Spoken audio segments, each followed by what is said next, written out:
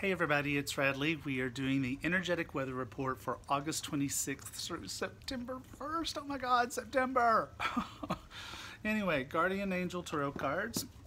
Let's see what the week of August 26th through September 1st is going to be bringing us, shall we?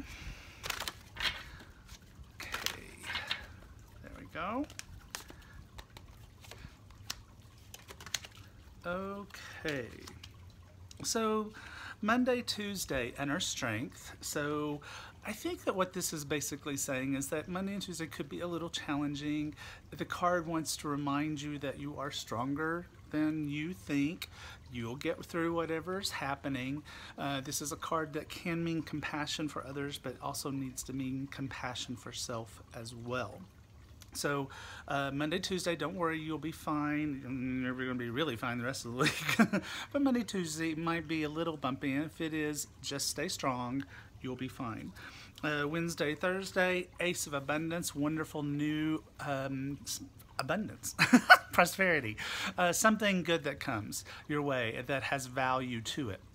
Could be money, could be opportunities, could be someone who can help you, but something really great that falls into your lap Wednesday, Thursday.